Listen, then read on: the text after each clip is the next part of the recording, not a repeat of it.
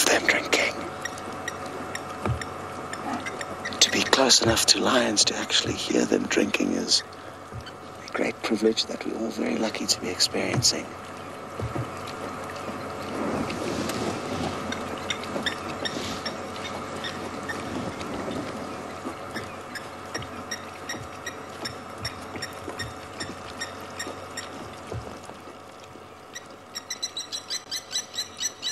Well, the blacksmith lapwing really got excited. That was it calling there.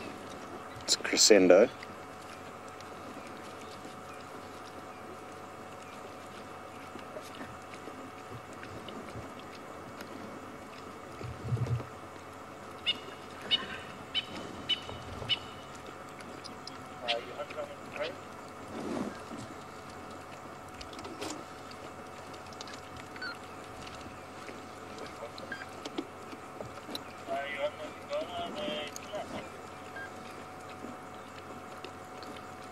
Hi, Dr. Debbie.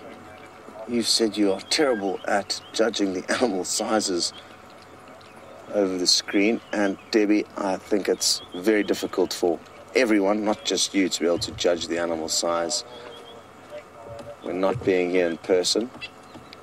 So don't be too hard on yourself. You would like to know if these ladies will outweigh me.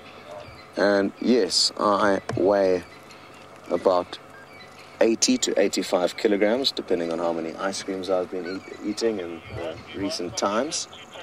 And I guess that's about 180 to 200 pounds, roughly. And they will weigh more than that. Oh, a pearl-spotted owlet's calling. That was the pearl-spotted owlet. So yes, Dr. Debbie, these ladies are going to be considerably heavier than me. They should, on average, weigh anywhere between 100 and 120 kilograms. So considerably larger than me. Looking at them, though, it's hard to compare our anatomy in terms of weight to theirs because our body is in such strange portions. Okay, well, it looks like the ladies are relaxing, and James has found you a wonderful view that he would like to share, so off you go.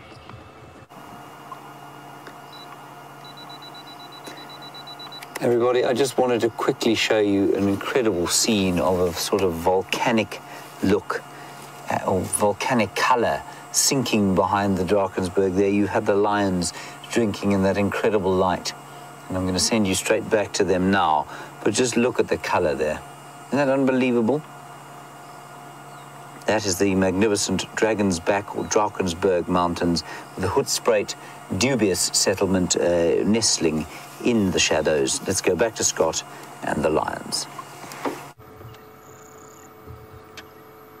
And while you were gone, you'll notice we would have repositioned the vehicle ever so slightly. I had one or two tyres actually in the Buffelshoek waterhole to try and get the right angle, which I feared we may have got stuck in, but thankfully our trusty jigger got us out. I really do hope and feel confident that these ladies are going to call for us tonight. With those other lions calling nearby, I'm feeling very hopeful. Maybe it's the missing member of their pride. You'll get to see them reunite. Hello to Doretta, who I think may be joining for the first time. It's a great pleasure to have you with us, Doretta. You like to know the ages of these lions, and it's difficult for me to say. I would say, though, that the oldest lioness, who's got a very pale face in comparison to others that we'd obviously battle to see now because they're all facing away from us, but I'll put her at around 8 years of age, and the youngest probably around 3 to 4 years of age. So mixed ages. There is also a fifth member of this pride, but she is missing at the moment. Looks like this one might have a fur ball that she might be trying to get rid of. She doesn't seem too comfortable.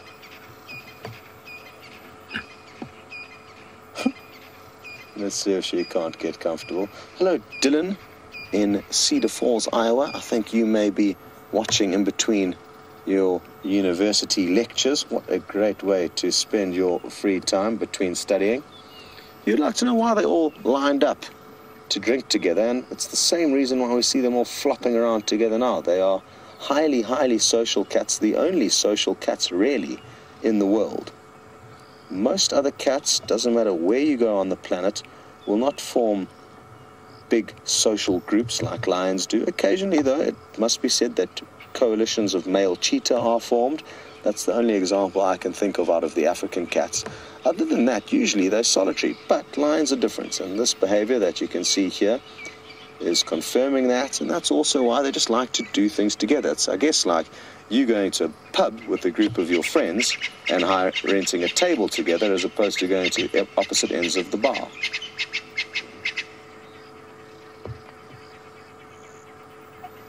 Those two stopped and pricked up their ears, but the other two have not.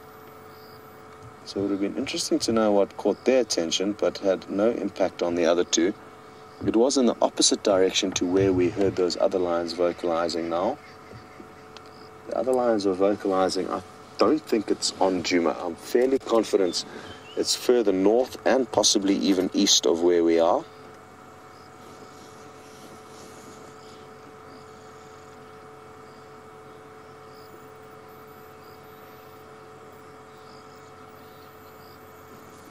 Hello, Mr. Moustache, who is watching in Iceland. I hope to come and visit you there one day, Mr. Moustache. That sounds like a very interesting part of the planet. You like to know if lions are scared of water, or dislike water, rather, is probably a better word. I don't think you used the word scared. Yes, lions of the Sabi Sands are not interested in getting their paws wet. Only if they have to cross a river for a very good reason will they get their paws wet, but they will never lounge in water like tigers would, which is strange. I mean, you can't help but wonder why they don't, because it would certainly keep them cool, and especially considering that the lions of Botswana and other areas of Africa will become very comfortable with moving through the water. Genre, let's see if we can capture this. There's a nightjar that's come over the water here, and it's drinking. It's just moved off. That might come back. It's quite a slow moving. Here it comes back, Genre, from left to right. It's quite a slow moving bird, so we should be able to capture it, relatively speaking. Oh, well done, Genre. Look at this. Oh, imagine being able to just swoop down and take a sip like that so casually. Genre made that look a lot easier than it was. I'm going to ask you while you're across there, Genre, to just also show one more thing. And that is the night here, and it's at about 10 o'clock. I'll use my spotlight just above it. Just below where my spotlight is. That should give you enough light. And it's busy hunting. This is the black crown night here that we saw earlier. And now we get to see it in full hunting mode. Look at that. Poised and ready to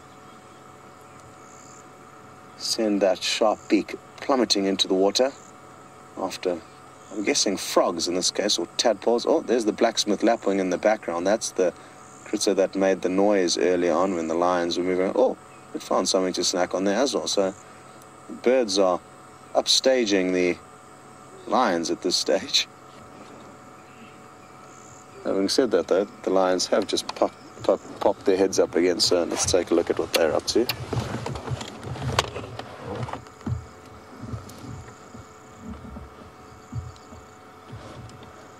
So yes, Mr. Moustache, basically some lions in certain parts of Africa will become accustomed to water and more comfortable with it, like the lions of the Okavango Delta in Botswana. But the lions here of the Sabi Sands are not interested in getting wet. Look at that ear twitching to try and keep the flies at bay. They will continue to pester these lions.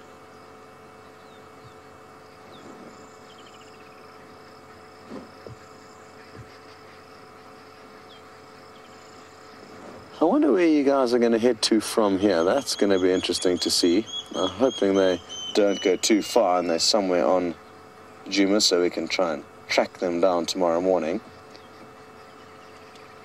But what I hope more than that is that the Birmingham boys come and visit them. And also just check in on Djuma. This is a portion of their territory that they do need to come and make sure there are no intruders or imposters. But who knows, maybe before the end of the safari they will get active. For now though, you guys are about to get active and head across onto James's vehicle.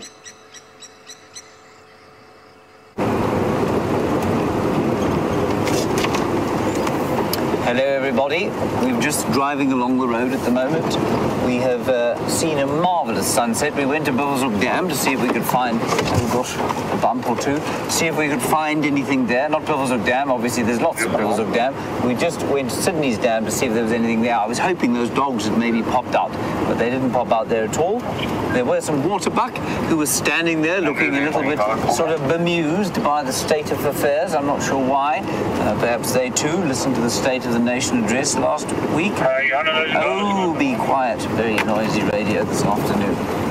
Anyway, it's become slightly too late to look for the dogs, and that's simply because it's got dark and we don't want to disturb them at night. They're not nocturnal predators, and just amazing that those lions popped up at the dam there. I can't believe that. We didn't see one track of them today, not one.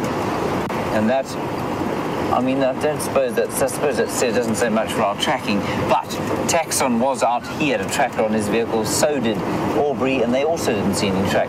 So I think what they did was sneak across from Gallagher Camp. I think they snuck across the road towards where we've actually watched them the last few mornings, the last time we've seen them. And then they just sort of, I don't know, almost flew towards Builshoek Dam. There are roads in between, very few. One of them is Hyena Road, which is almost impossible to see any tracks on, so maybe that's what happened. Must have been what happened. I'm most pleased that they popped up. I'm now, of course, going to go to Builshoek Dam and look for those black crown night herons every time I go anywhere near the place. But Scott's skill at finding small things like that is really unparalleled, so I'm not sure I'll ever manage it. The sun, as you can see, has left some magnificent embers glowing on the tips of the Drakensberg there. And this is the first sunset we've had in about, probably 5 days or so. We've had all that cloud, and tomorrow we'll be back to the heat. It was a very, very pleasant temperature today, a lovely 30 degrees. And Scott says very kindly that he will repay me with a fine drink when he gets back for the compliment that I just paid him. Thank you, Scott. That's very nice of you. Anyway, I think it has been the most incredible day.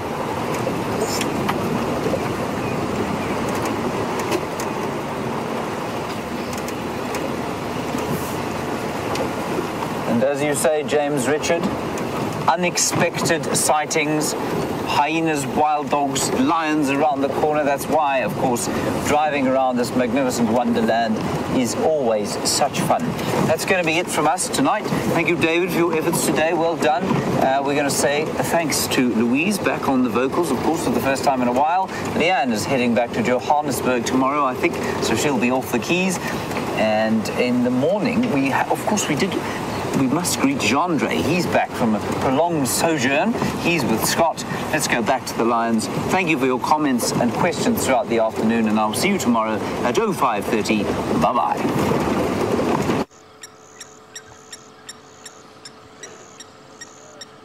Well, very kind words from Mr. Hendry. I think he may be exaggerating a little bit. He's also found some wonderful specimens. Even today is a good example of his skill in finding you lots of wonderful things to look at. But, of course, I thank him kindly. Things seem to have cooled off here. No more lion calls. It's just the blacksmith lapwing that you can hear. Dip, dip, dip, dip, dip. Calling nearby. But what a magical evening it's been. You can still see a very faint pink tinge in those clouds. And not only the animals, but the scenery, the clouds, the weather has all been absolutely fantastic on the Sunset Safari. If you have joined us for the first time, like Dorette, Please let us know your thoughts and feedback and who you are and where you're watching. We'd love to hear from new viewers or from the viewers who are silent ninjas who never get a hold of us. You too could let us know. I know Nikki's Uncle Phil is one of those silent ninjas.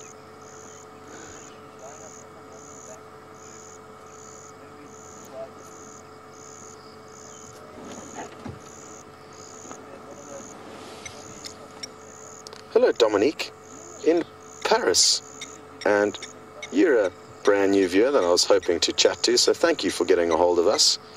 And Dominique, you would like to know a little bit more about these lions and their possible habits of the night. Will they spend a lot of time sleeping? Will they be on the prowl? And it really does depend on the individual day and also the season, Dominique, but at the moment, tonight, I'm foreseeing that they're not going to be hugely active, because they already have a full belly. It's not going to be comfortable to move around, lugging around whatever it is that they managed to feed on recently. It would have been last night that they caught something, or maybe sometime during the course of the day. We can't be certain. But we did see them coming past our camp at around 8:30, 9 o'clock last night, and they were definitely not full-bellied. Now, in general though, Dominique, your general rule for big cats and regular domestic cats, I think it's applicable to them as well, is that they will spend 16 to 20 hours sleeping every day. And in my history with these animals, it's closer to the 20-hour mark as a general rule. Oh, there was a water thickney calling there. So Dominique, to get them active and on the move requires a lot of luck and timing, and they do the majority of moving at night when it's cool and there is cover of darkness. So because we don't spend too much time out after dark, we don't get to see them moving as much as we would like to, but there are plans to start spending more time out after dark with the correct equipment so that we don't have to interfere with their ongoings. So that is in the pipeline and something to look forward to. And it's great to know that a new viewer is enjoying things all the way in Paris.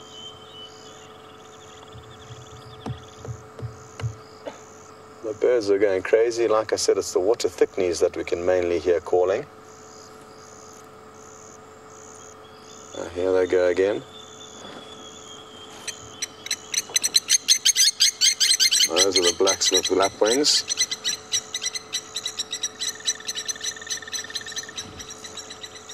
Hello, Eileen. You would like to know if it's normal for lioness to split up from their pride. The fifth member of this pride is missing at the moment, and yes, it is normal. Reasons for it's hard to be certain. It's not, you'd assume that one major time that a lioness may peel away from the pride is when she is going off to mate, looking for love. So that would be a good example of when they may separate. Another very good example is 3 months after mating.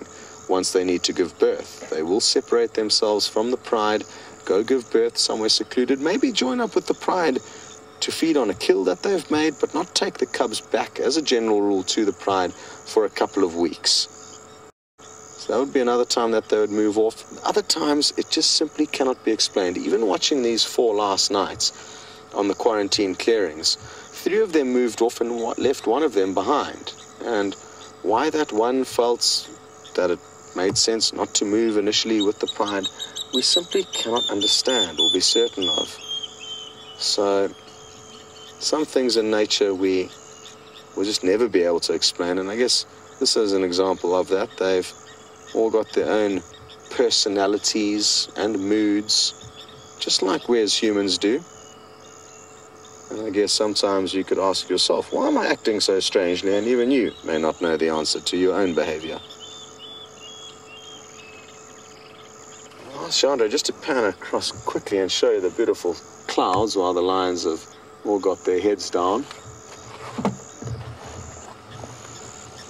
Look at this. Absolutely fascinating scenes here, as well as sounds with all the birds calling. I hope you're all enjoying this. This is for Dominique and Dorette, the new viewers. This is not your typical sunset safari. The sunset in itself has been magical, and all the animals playing along with it is really made for a special evening and special memories that we're all sharing with one another. on a live safari. Can you believe it? Hard to believe.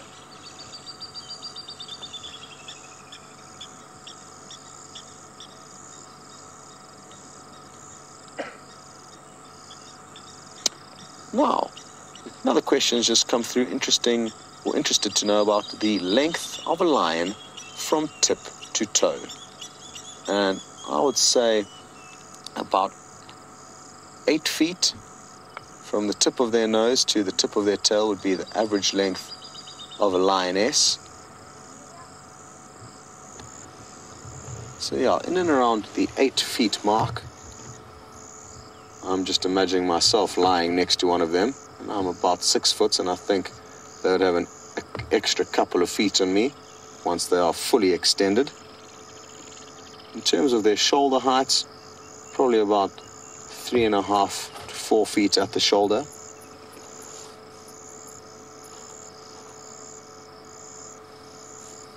Come on, ladies, there's just a minute and some change left. Why don't you call for us, please? Hello, Virginia. You would like to know if Amber Eyes is currently with the Pride or if she is the missing lioness. And she is here.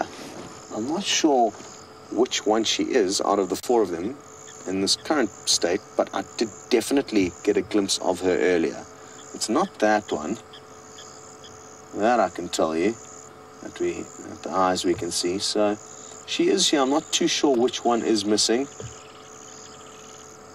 Or where she is. Maybe she was the lion that was vocalizing further east of us, and who knows, maybe she has been on a adventure in search of passion with the Birmingham males.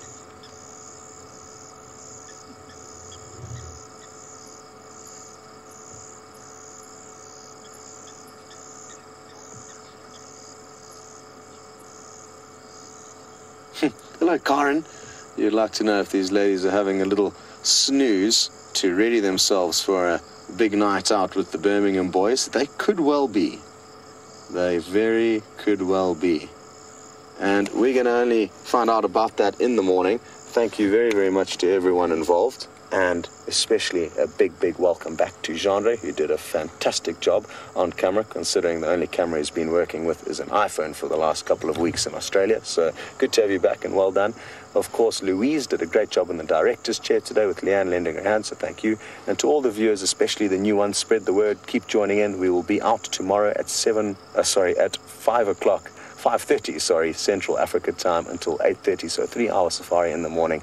Thank you all for joining, and one last quick view of the ladies. We have already snuck over time, but tonight has just been too good to stick to the schedule. So enjoy the last view of them, and we'll see you all on the sunrise safari.